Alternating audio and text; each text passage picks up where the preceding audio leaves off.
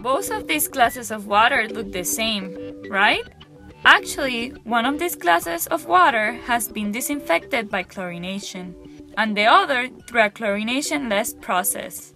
Our research is proposing chlorination-less treatment for the disinfection of drinking water with nanodiamond powder.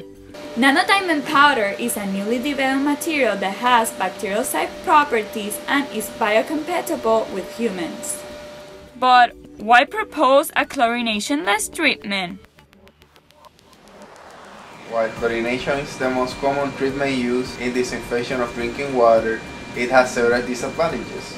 First, its residuals, also called tetrahalomethanes, can cause carcinogenic activities on humans. Secondly, some microorganisms can be resistant to this treatment.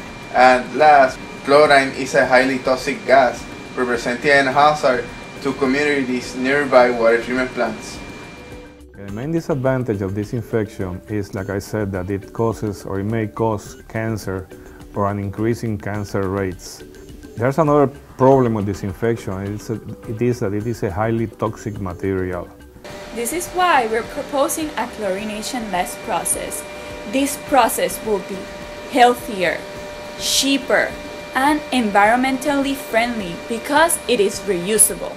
Additionally, this nanodiamond disinfection method can work in developing countries where access to quality drinking water is limited. Furthermore, this disinfection can work as a powerful resource in rescue missions and extreme sports such as hiking and outdoor camping.